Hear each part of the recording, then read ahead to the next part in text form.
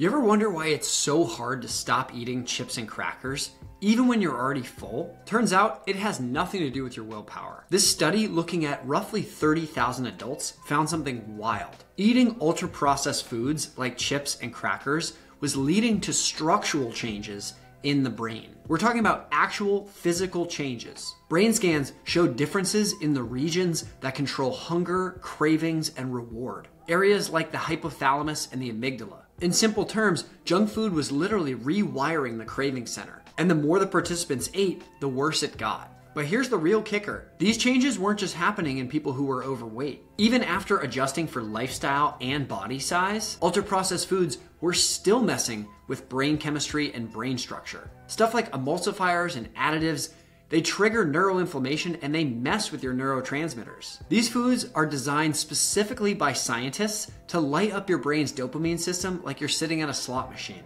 So it's not that you're lacking the willpower to stop eating chips. Your brain is literally being rewired to want more of them. There's no better word for it than a hijacking. And one expert said it best. These foods don't just taste good. They short circuit your brain's ability to say, we've had enough. Okay, so if this food is breaking your brain, how can you fight back? Pretty simple. Start by eating stuff your brain recognizes. Whole food with minimal processing. The stuff your grandparents would recognize, you literally can't overeat it. And the easiest way to go about this is just to avoid bringing it in your home. Because the scariest part about ultra-processed food isn't what it's doing to your weight or your waistline, it's what it's doing to your brain. Because this hijacking, well, it rewires your brain and how you respond to food, but it also trickles into other areas of your life. If that sounds dramatic, good, that's the point. Because the reality is, every battle in your life is first won or lost in your mind. And if you want to achieve optimal health, that starts with reclaiming your brain. And you can't reclaim your brain if you don't cut out these frankenfoods.